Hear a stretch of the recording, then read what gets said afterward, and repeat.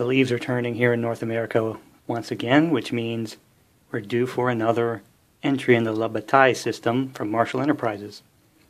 This year they've graced us with La Bataille de Deutsch-Wagram. This is the massive battle in the Franco-Austrian War of 1809 that more or less decided the campaign. And the game is pretty massive as well. So I thought I'd start by taking a look at what comes in the box. So it's a lot of stuff. Starting from the left here you have 6 standard La Bataille scale maps. Big. There's actually a 7th map that covers some pieces of the battle that aren't represented on the standard maps. There's a lot of counters. 7 counter sheets to represent the armies from present, plus a couple of the standard markers counter sheets. So a lot of French, a lot of Austrians. Typical La Bataille artwork for the Marshal guys. And of course they're double-sided and standard half-inch size. Now to help ease the burden of these massive armies, typical La Bataille fashion, they have the organization sheets, so you can see how the formations fit together. So the Austrian army here is divided into corps and divisions, pretty large. And then we have the optional army of Inner Österreich here, which is Prince John's force that may or may not appear in time to help the Archduke Charles. And then the French have their forces, and actually they're as much of a coalition as the Austrians. So they have German, Italian, as well as the French forces present here. These are really helpful when you finally get all the pieces out to understand the relationships of the different forces and how they can maneuver and fight together.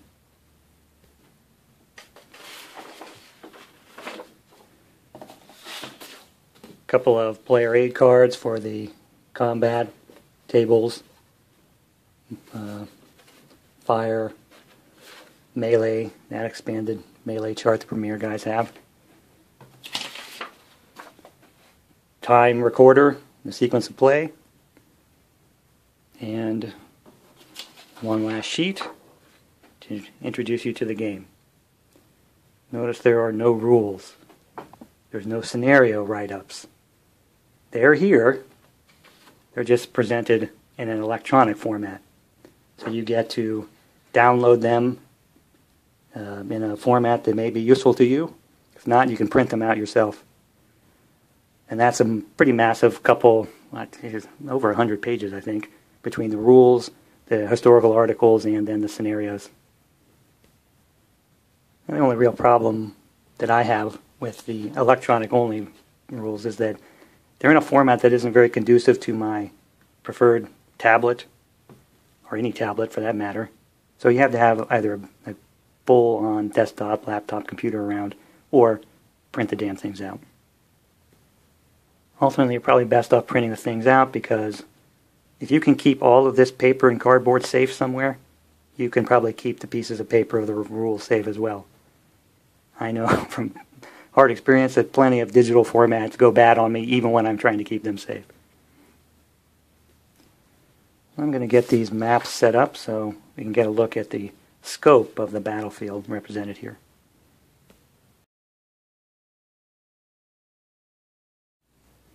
Well, it's big. This is looking south to north with Wagram in the center there. All the way to the right and all the way to the left.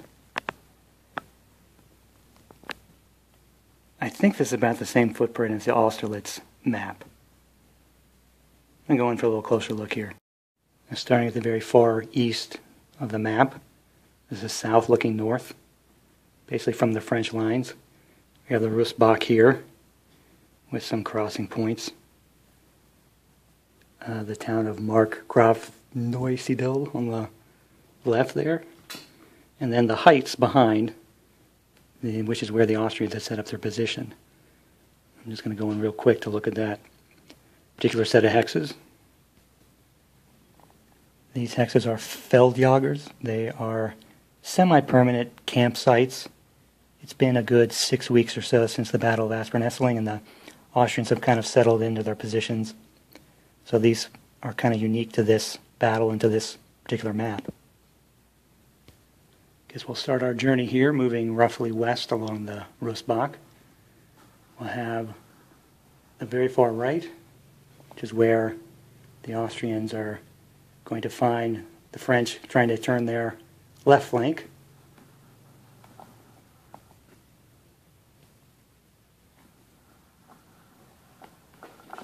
Get closer to the center there, Bommersdorf, which was a point of contention, certainly on the first day of battle as the French tried to make their way to contact. Keeping ourselves going along the Rustbach for a bit, there's the titular town, Wagram, and all of these steep slopes indicating that high ground behind the river that were occupied by the Austrians. There's Otterklaw, again one of those very strongly contested locations. It really just looks like a little village on the map. As we go further west, the ground becomes much more open. There are some places that were certainly fought over here on the Austrian right, the French left, but the main battle was taking place further to the east.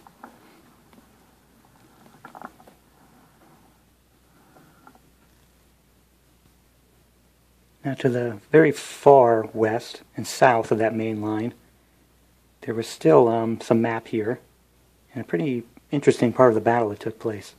So you have Kagran there, and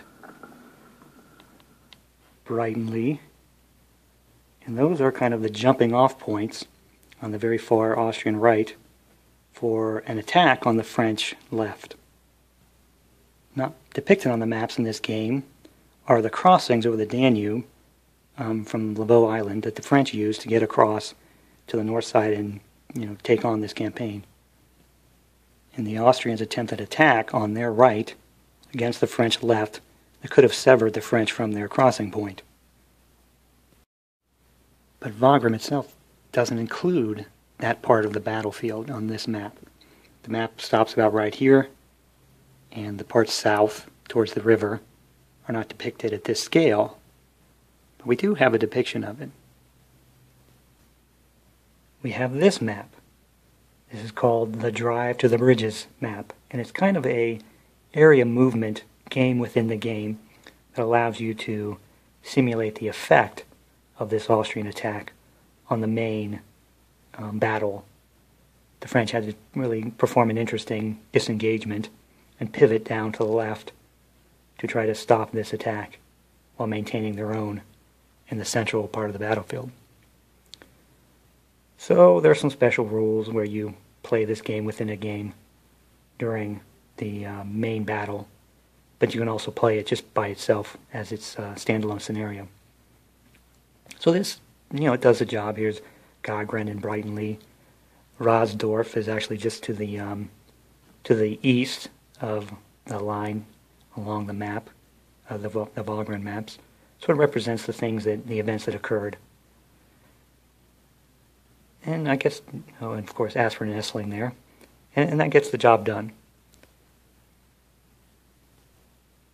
But there is an option for those who have the Marshal title Aspern-Essling, published a few years ago, where you can get those maps and mate them to the Wagram maps, and then have the full field, left, right, and center, and you can game the drive to the bridges on the normal La Bataille scale.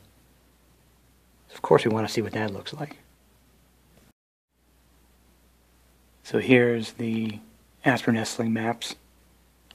See, the two villages are holdovers from the Wagram map, and then everything to the south is from the AE maps. So there's the Danube, Aspern-Essling, and the crossing points. So it adds a full, I'd say, 2.5 maps. One full AE map. Then there's a fair amount of overlap. So about a half of the other 2 AE maps. It's big. Just looking a little closer. And after Nestling, the crossing point was right here. This was the bridge. That shouldn't be there now, really. Or at least it's not the one that was used. Probably be somewhere over here on the east side of the river. And you can just get some, counters from some other game and make a little bridge there. So we take a little trip from just about the crossing point and get through the original After Nestling battlefield from May, and then up towards the Austrian right wing. The amount of ground they have to cover to get all the way to the bridges. A good long way and a lot of map.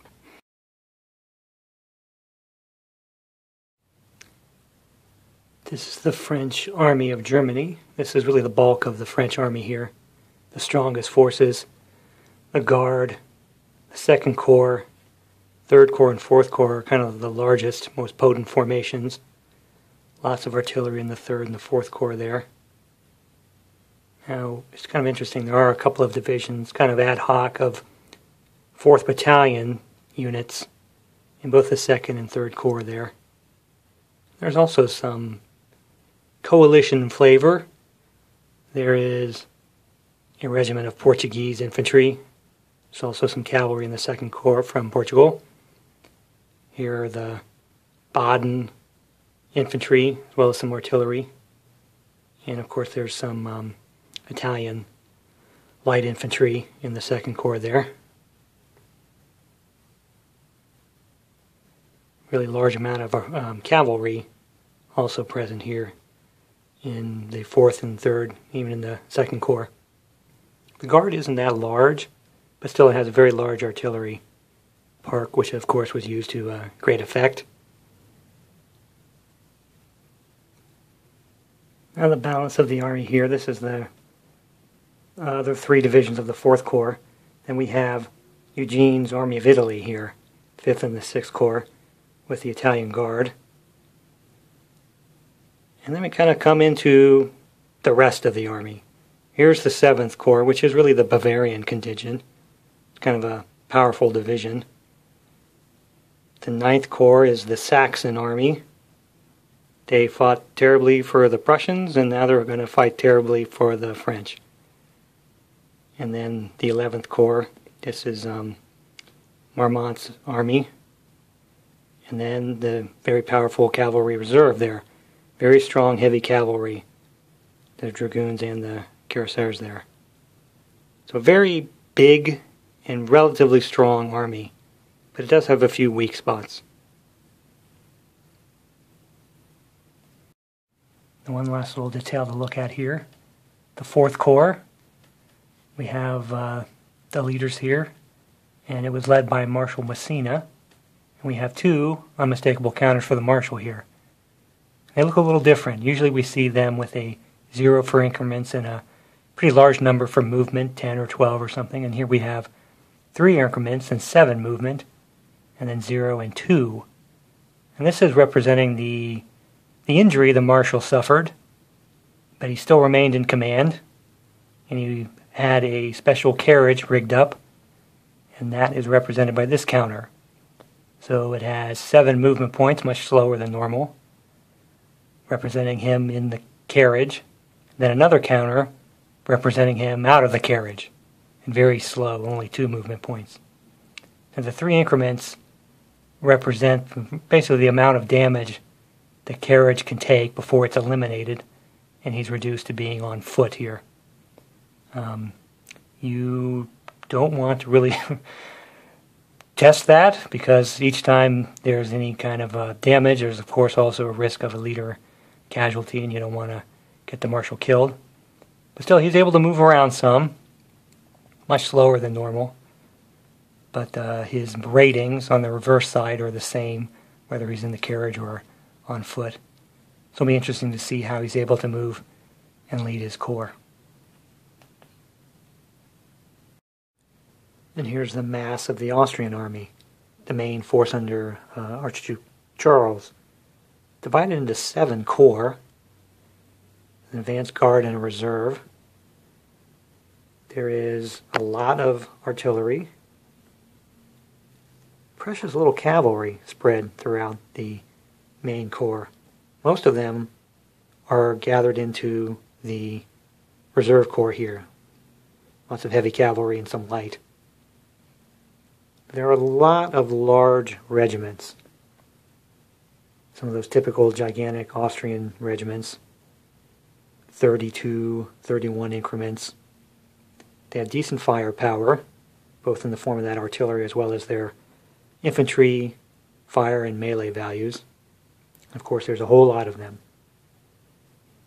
But their weakness kind of hides in plain sight. There are some of these Landwehr units sprinkled throughout each corps. Of course, they're poor. They don't have very good combat power and very poor morale. But a really great number of these line battalions, the white-clad or blue-panted line battalions, actually have very sketchy morale as well. Some of them have it in the 20s, and that's pretty good. But quite a number drift up into the 30s. And that becomes quite a problem when you have morale levels start to kick in late in the game. They won't have very good staying power, in spite of their size and their combat power. Now, on the surface, that might seem kind of unfair. This is the reformed Austrian army. They just beat the French a few weeks ago in a pretty major battle, so the soldiers must be feeling kind of good about themselves. But the same can't be said of the officers in charge. Charles basically has no idea what he's trying to accomplish at this point. His corps leaders haven't really performed the way he would have expected or liked. So I think those poor morale ratings kind of reflect the state of the army as a whole, especially in how it's led at this point. So while these soldiers might be pretty good, their leadership isn't so good. And the last force here is the Army of Inner Austria. This is Archduke John's force that was fighting basically in Italy. They got their hinds kicked. And this is a variant, a what if, as to whether or not John can arrive in time to effect the battle. Now, this army is, really just a corps, not especially large. It has, a decent amount of artillery, not a lot of cavalry.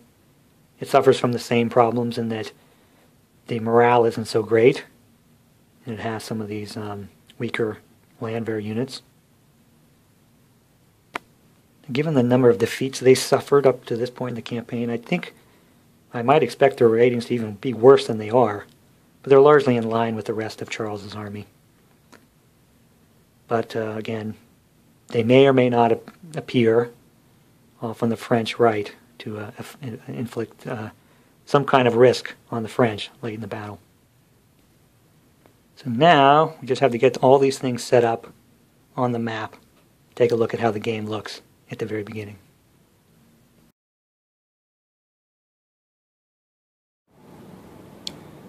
So this is the setup for Scenario 8. This is the main battle for July the 6th using the Astronestle maps. There are 9 scenarios in all, 3 for July 5th, 2 main battles for July 6th, and the balance for specific actions on July the 6th. Now this Scenario 8 begins at 7 a.m. So on the left there, the French left, we already see the advance of the Austrian 6th Corps. That's because the battle begins at 4 a.m. with the Austrians taking the initiative and launching attack, both on the left and the right. So apparently that attack is already completed, and we're going to pick it up right here, with the French beginning their own attack on their right against the Austrian left. Taking a closer look, starting on the far east, the left side of the Austrian line. See the advance guard holding the far left. Moving towards the west, have the 4th Corps holding the heights above the Rosbach there. Shifting further, they have to hold a pretty large space here. Notice how very thinly it's held. They have very little in the way of reserves. They're counting on the terrain and the artillery to hold on here. Shifting further to the west, Baumersdorf, we see the 2nd Corps. Again, covering a very large space. Getting over to Wagram, we see Karl there. And now moving into Bellegarde's 1st Corps. Coming down off the heights there. They're occupying this space up to really the far right of the Austrian line here at Otterklau. And that's the main line of resistance right there. Off a little further to the west, we'll have Liechtenstein's reserve grenadiers and the cavalry there. Now we're going to follow the line here a very long way to the right of the army. Far away from what constitutes the center and the reserve there, all the way over there. This is the 3rd Corps, which is going to begin their attack from this position around Cogran there.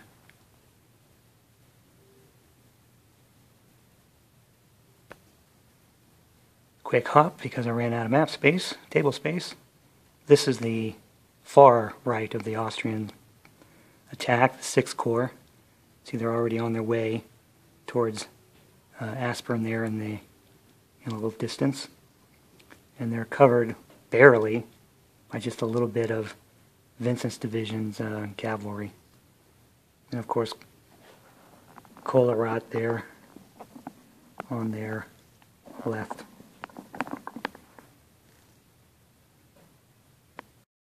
Now, taking it from the French point of view, I'll try to take the same journey. Starting here on the very far right of the French line. They have some cavalry holding the edges. And bearing in mind that the Archduke John may be entering from this location, so possibly that cavalry may need to keep him at bay. Then we move into the 3rd Corps as they prepare their attack on the Austrians there. They're spread out. They're also very large divisions.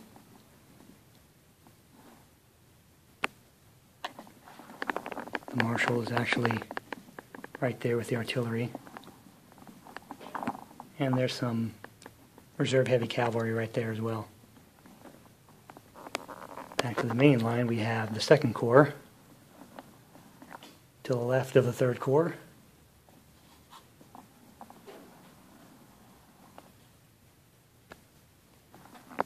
We're just about opposite Baumersdorf there.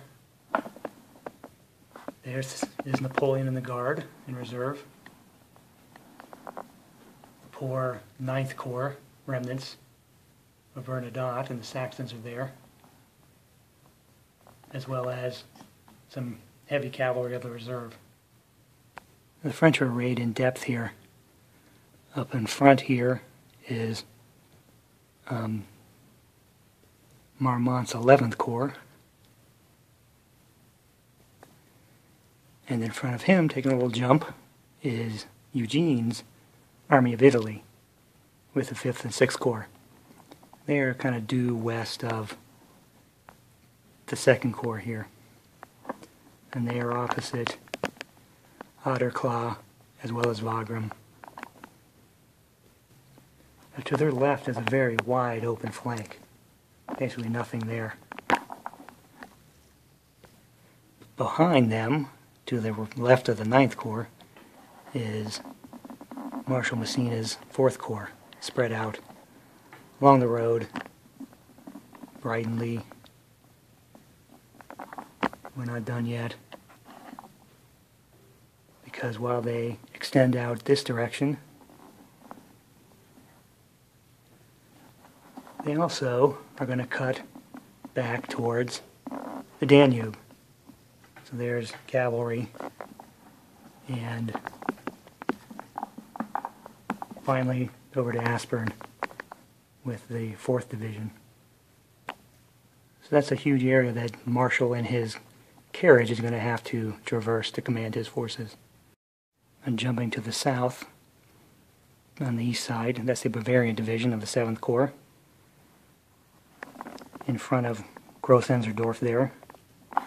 Kind of see ourselves come back down to the crossing, and some counters depicting the earthworks the Austrians had dug in the last month or so. Let's try to move ourselves down the river. There's Essling, some French cavalry there. North of Essling is Legrand's division of the 4th Corps, so yet another 4th Corps unit spread out very thinly. Moving along to Aspern and the last French division. So that very thinly held French left is going to have to try to defend the river crossings from what really amounts to a pretty weak right-handed cross here by the Austrians.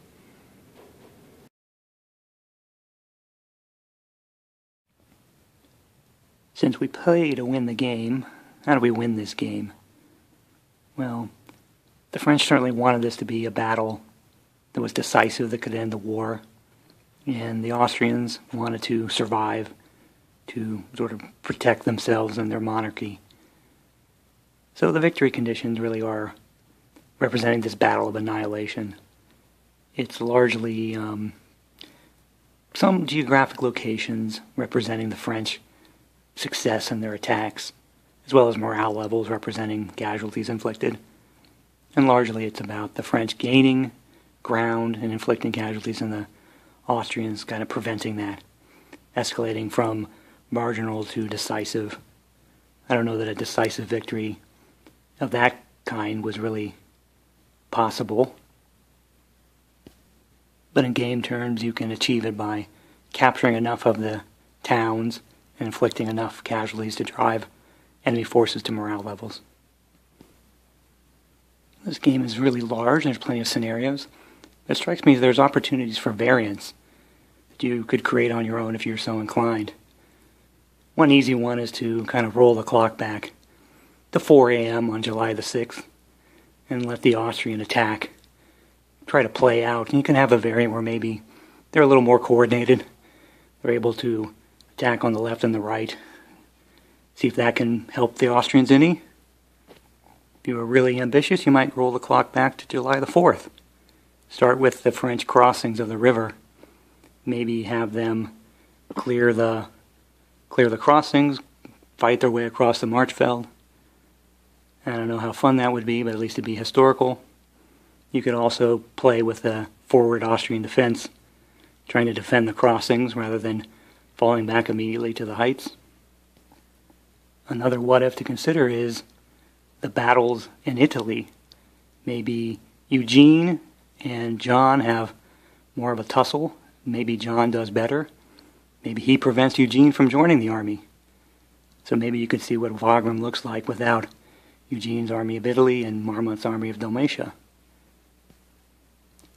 And another variant I can think of, but I'm not inclined to try because it would require me to make counters, is there is one last Austrian corps that's just off the map to the left, the 5th Corps.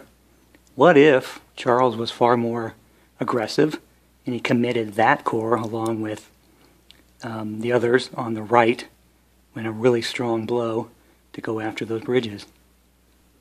That could make for a really interesting fight along the French left, Austrian right. Of course, that is probably the biggest dismissal of history, because Charles was in no way ever going to try that. But what the hell, it's a game. We've already dismissed history because we're looking at paper and cardboard. So maybe it might be fun to give that a try. But Scenario 8 is ready to go, so there's nothing left to do but start pushing counters, see how this thing plays out. I'll check in with some updates from time to time, see how the battle develops.